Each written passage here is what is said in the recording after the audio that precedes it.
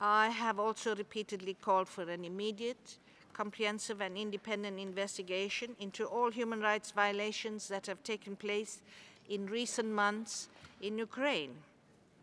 These include killings, disappearances, arbitrary detentions, torture, and ill treatment.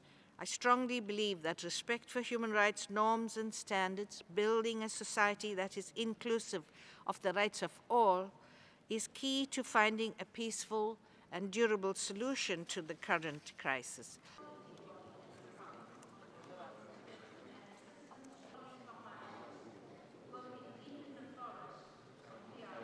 Nearly 5 years on from the end of the conflict in Sri Lanka, I regret that the government has failed to satisfy the Council's call for a credible and independent investigation into allegations of serious human rights violations.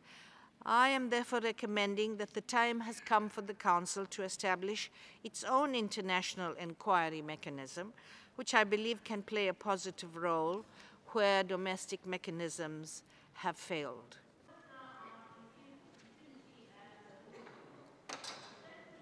Protecting human rights in the context of counterterrorism has continued to be problematic, as with the failure to close the United States Guantanamo Bay detention facility. In Egypt, where the government is launching what it describes as a counterterrorism campaign, it is important that human rights are respected.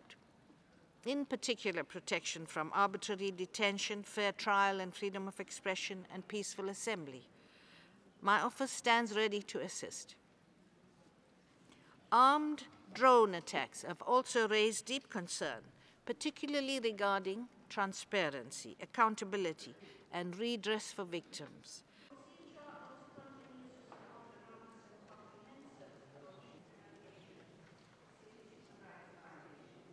I am deeply distressed by the many boat tragedies off the coasts of Greece, Italy, Malta, and Spain, and I call on the authorities to strengthen systems to protect against such events.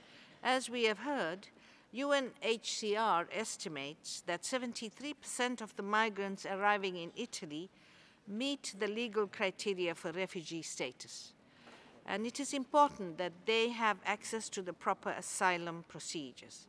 I must emphasize that persons seeking international protection in the territorial sea or at maritime borders must be treated in the same way as those who apply for protection on land. Clearly, much more needs to be done to protect the human rights of migrants in this region.